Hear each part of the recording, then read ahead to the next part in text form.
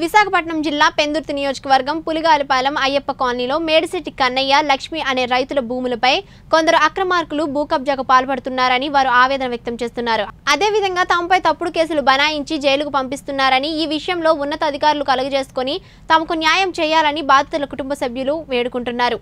Medisetti Lakshmi wife of Apparao, Visakhapatnam జిల్లా పెందుర్తి మండలం పులిగాలిపాలెం Ayyappa colony survey number 100లో Medisetti Kannayya ఎర్రియమ్మ 70 సంవత్సరాల నుంచి నివాసం ఉంటున్నారు. వాళ్ళ కుమారుడు అప్పారావు.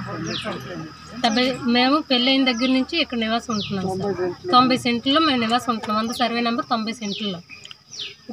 కొన్ని రోజుల క్రితం యంత్రాకులు అనే వాళ్ళు వచ్చి ఇక్కడికి దౌర్జన్యంగా మీ స్థలం 90 సెంట్లు మాకు ఇస్తే ఆఫ్ మీ కాగితాలు చేసిస్తాం, మా ఆఫ్ తీసుకుంటామని మమ్మల్ని అడిగారండి. రైతులు ఆధ్వర్యంలో ఉంటుండగా మేము ఎందుకోవాలని అడిగినందుకు ఇక్కడి నుంచి మీ పని తేలిపోద్దని చెప్పి ఫేక్ పట్ట రోమాల సన్యాసరావు అని అతన్ని దించి ఫేక్ పట్ట నిరూపించి అతన్ని ఇక్కడ దించి ఇదంతా గవర్నమెంట్ స్థలము, రైతులు ఎవరు లేరు, వీళ్ళని చంపేస్తాం నరికేస్తాం అన్నట్టు మాట్లాడారు సార్. మొన్న 5వ తారీఖుని గొడవ అయింది సార్, పెద్ద గొడవ అయింది. ఎందుకు కంచి తీస్తున్నారని అడిగినందుకు నన్ను నా భర్తని రోమాల సన్యాసరావు, కొండమ్మ, ఇంద్రకులు అనే వాళ్ళు కొట్టారండి. మేము 100 డయల్ చేసాం.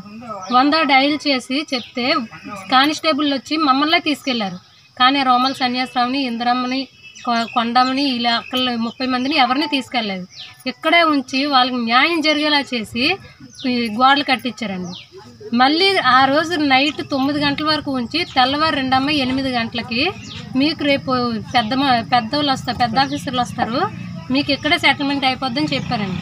తెల్లవారు శనివారం ఉదయం 8 గంటలకు మా ఆయన నేను స్టేషన్కి వెళ్ళడం జరిగింది. 12 గంటల వరకు మమ్మల్ని లోపలే కూర్చోబెట్టారు. కానీ రోమాల సన్యాసరావుని కానీ, కొండమ్మని కానీ, ఇంద్రకులు కానీ ఎవరిని తీసుకురాలేదు పోలీసులు.